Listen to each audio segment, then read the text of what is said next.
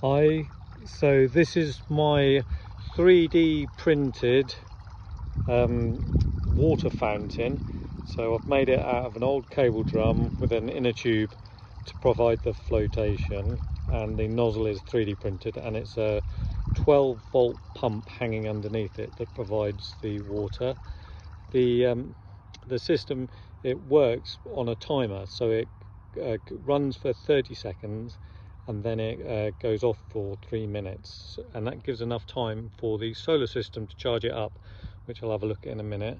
So it's in our little garden pond, and this is our garden pond, and which we made out of a recycled concrete pipe which some civil engineers damaged, I think. So we recycled it and turned it into a garden pond.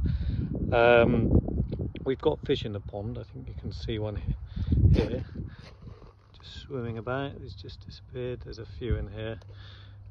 So I thought we'd put the fountain in to keep the water aerated, because we used to have another one here which was just a sort of cheapo Amazon one, which was basically rubbish. So I decided that we could make something better ourselves. So I thought the 3D printed nozzle, which I'll zoom in here, so details on my Instructables how that's made, and then it's all supported on a plywood disc which was recycled from an old cable drum, and then the flotation is an old wheelbarrow inner tube from a damaged wheelbarrow, again recycled, and we're powering it from renewable energy. So this is the solar system. So the solar power charges it up. I don't know whether you can see very well inside the control panel, but we've got a little homemade solar charging circuit, and then an Arduino that does the timer. It also has a light sensor on it that detects when it's daylight, so the pump can only run when it's daylight, and it also only runs when there's enough battery power.